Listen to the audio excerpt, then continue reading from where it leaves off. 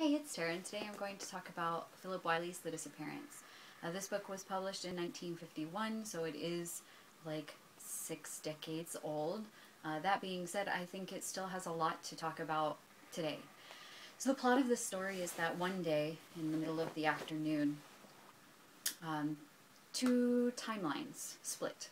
And in one timeline, all of the men disappear from the world, leaving only the women. And in the other timeline, all of the women disappear, leaving only the men.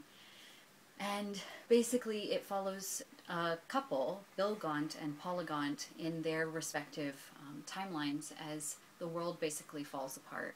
And the men's world is violent and aggressive and over-sexualized, and there's a lot of trouble with homosexuality and things like that, even though the day-to-day life doesn't really change all that much in the beginning because men are trained, and it's a world that was created for men by men.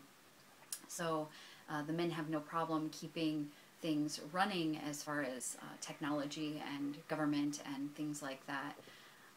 Whereas the women's society, they have a lot more social stability and more relative peace, but they are pushed back in time as far as advancement goes, where they become a sort of hunter-gatherer society because they can't, even though there are some women who are trained to work technology and government and business and things like that, there are so few of them that they can't train enough women fast enough to make use of all of these things before they become useless, basically.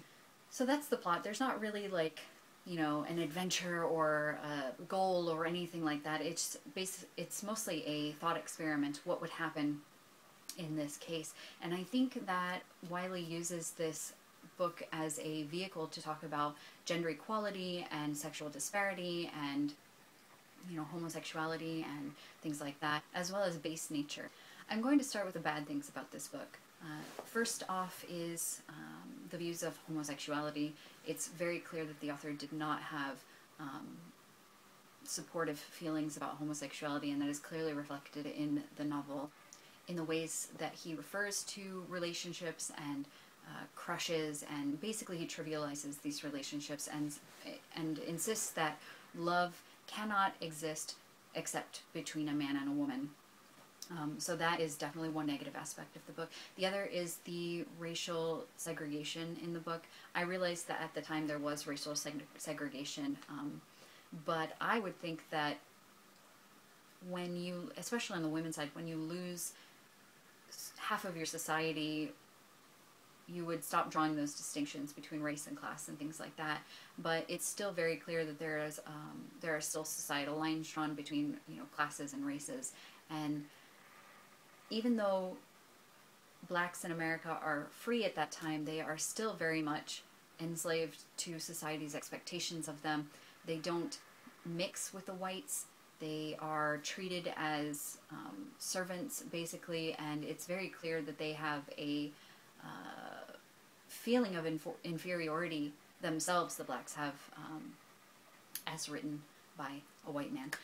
They have that feeling of inferiority because it's been trained into them, and the main characters are still very dismissive of the colored people in their society and in their care and things like that. So those are two quite big negative aspects of the book that I feel don't carry well to today.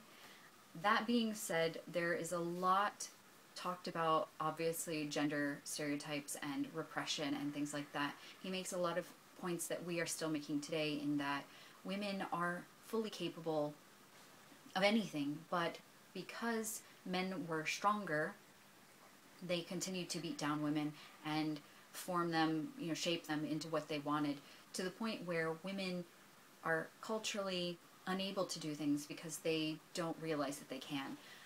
So that was one of the arguments that really got to me.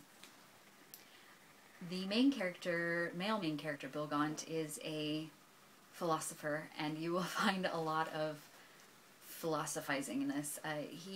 Wylie basically treats this novel as a soapbox. He gets up and preaches on it, about religion, about gender, about equality, about violence, all kinds of things. He has a lot to say about relationships and expectations there. And it does make the book a bit of a dry read in some places. It's not a compelling book because of these things, but that being said, even the negative things in this book that he has, the way that they all play together really highlights a lot of arguments, both pro and con, and it provided a lot of food for thought. So if you're interested in any sort of gender studies reading, it's one of the first 1950s and 60s novels that I've read by a white male author who actually hits the nail on the head about some of the gender equality issues without making it sound condescending. And that was something I really appreciated while I was reading it.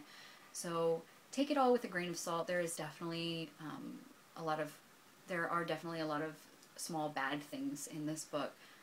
But I think that is also something that you can have a conversation with while you're reading.